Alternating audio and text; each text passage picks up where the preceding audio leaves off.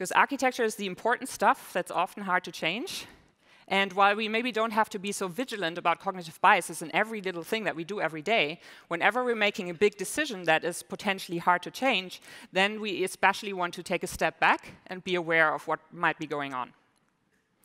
And if we constantly assume that we're being totally rational, then that can prevent us from learning from our decisions.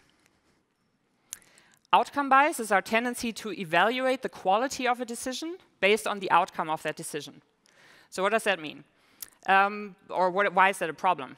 So 3 or 4 years ago, I was on a team that was using React for the first time, and we were looking for a framework to implement the flux pattern with React. And for those of you in front-end development, you might be aware that these days, Redux is basically the de facto standard to do that. But at the time, there was another alternative called Reflux.js. It's a very unfortunate name. Maybe that should have been a sign for us.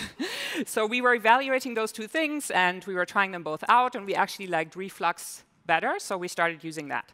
In the meantime, Reflux is hardly maintained anymore, and you could come in and say that was a bad outcome, right? Because now we're using a framework at the core of how we're building our front end on that team, but it's actually not being that maintained anymore. There's less community around it than Redux and so on. So it's a bad outcome. But can you really tell anything about the quality of the decision based on that? We often say, oh, it was a bad decision. But maybe we should differentiate between outcome and decision, and that's very hard for us. Another example, whenever we decide to use a technology because we, just out of a gut feeling, because we heard a speaker at a conference talk about it, or our sister-in-law's cousin works at Netflix and they use it or something. And we use that technology, and it's actually working out really well for us. So we're like, yeah, great decision. But was it? It's a great outcome, but was it a good decision?